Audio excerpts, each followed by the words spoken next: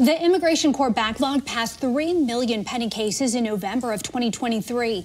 I'm back with Courtney from the Fact Check team. And Courtney, let's start with how long has this been going on? It's definitely not new, Dee Dee. The immigration court system has been dealing with backlogs for years, but the caseload started getting significantly worse in 2019 and 2020.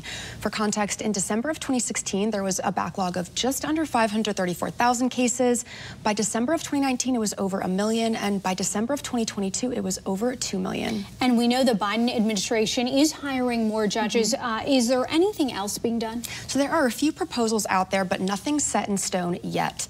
The Senate is working to pass a bipartisan deal that would reduce the time it takes to process asylum cases in hopes of shrinking that backlog.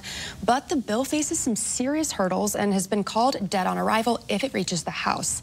Now, the House also has a bill called the Secure the Border Act that would limit eligibility for asylum and require migrants to wait for their court date in Mexico, but there hasn't been any recent movement on that, and it's also unlikely to pass. All right, Courtney, thank you, and so much more to discuss. For more on this Fact Check team topic, including links to their sources, scan the QR code on your screen or visit thenationaldesk.com.